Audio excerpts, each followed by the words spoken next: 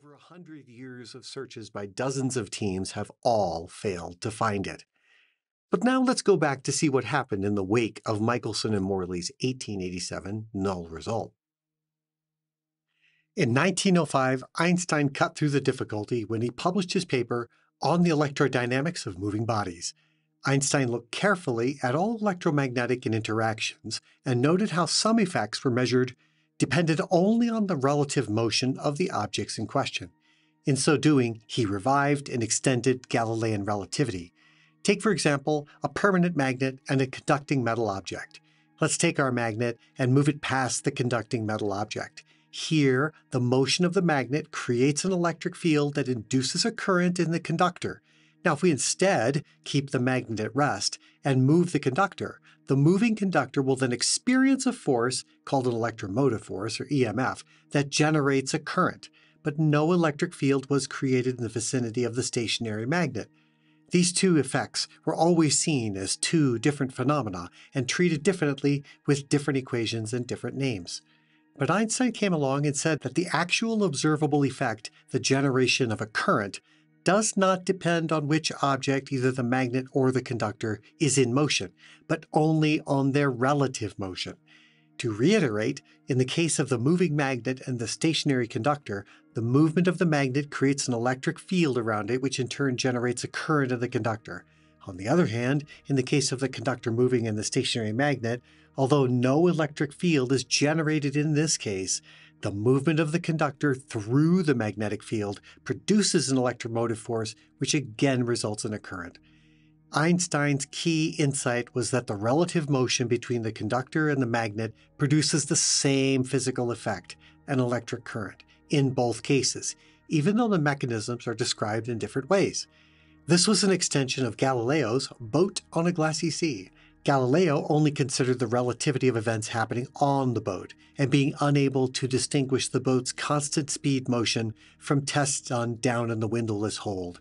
Einstein basically added the idea that if two ships passed each other, each with their own experiments on board their boats, and one boat had a magnet and the other had a conductor, the bosun below decks watching the conductor would know that he was moving with respect to the other boat that had the magnet if he measured a current through the conductor.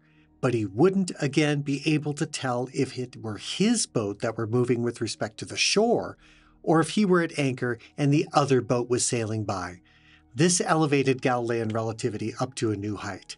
As Einstein wrote in 1905, quote, "Together with the unsuccessful attempts to discover any motion of the Earth relatively to the light medium, suggest that the phenomena of electrodynamics as well as of mechanics possess no properties corresponding to the idea of absolute rest. They suggest rather that the same laws of electrodynamics and optics will be valid for all frames of reference for which the equations of mechanics hold good." He called this his first postulate of relativity. All physical laws are valid for all inertial frames, no matter their relative motion.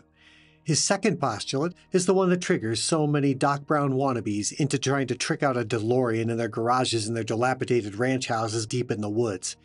Einstein stated that light is always propagated in empty space with a definite velocity c, which is independent of the state of motion of the emitting body. He goes on to completely adopt the null results of the Michelson-Morely experiment and all its antecedents. Quote, "The introduction of a luminiferous ether will prove to be superfluous, as the view here to be developed will not require an absolutely stationary space, provided with special properties, nor assign a velocity vector to a point of the empty space in which the electromagnetic processes take place." This is the core of special relativity. He chose to toss out Newton's concepts of absolute space and absolute time. He chose to throw out your common sense. Making this statement is nothing short of revolutionary. Let's look at some implications for these two postulates. For the first postulate, the laws of physics are the same for all uniformly moving observers no matter what the speed of the observer is going. Here, uniformly always means with a constant velocity, that is, no acceleration, no turning, no speeding up or slowing down. No such thing as absolute rest, which means that there is no such thing as absolute speed, only relative speed. Any uniformly moving observer can also consider themselves at rest. Every observer also only sees their own time and space as normal. Every possible physical experiment is the same, no matter what your speed is. And here's what happens with the second postulate, that the speed of light in a vacuum is the same for all observers, regardless of their motion relative to the source of the light.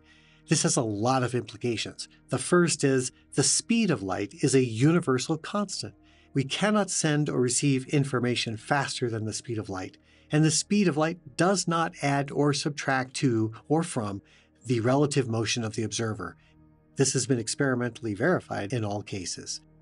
I'll give you the most important punchline here of all.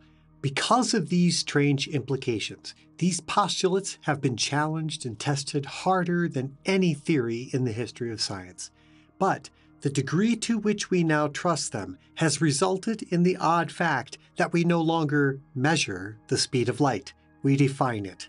In 1983, the International Bureau for Weights and Measures, the international organization responsible for preserving and promulgating scientific measuring standards, held their quadrennial general conference.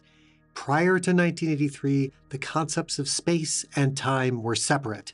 The meter was defined for a long time by the distance between two ticks on a platinum iridium bar at the Bureau in Sèvres, France. In 1960, the meter was subsequently redefined to be a large number of wavelengths of light from an atomic transition in Krypton-86. As for time, the second had been defined as the duration of a gargantuan number of vibrations found in an atomic hyperfine ground state transition of cesium-133. The attendees of the 1983 conference then chose to elevate Einstein's postulate to the level of settled science by defining the speed of light to be exactly 299,792,458 meters per second. This definition then removed the need for the standard meter bar, and now it stands as a museum backup piece. Henceforth, the speed of light was then to be recognized and understood as a fundamental universal constant. Interestingly, this basically turned it into a simple conversion factor between space and time, which were now seen to be aspects of the same entity, spacetime. Einstein's postulates have withstood withering experimental challenges because his assertion that there is no medium for light waves' properties, combined with the erasure of absolute space and time, caused legitimate scientific consternation. Let's now look at the underpinning mathematics that Einstein used to describe his special theory of relativity.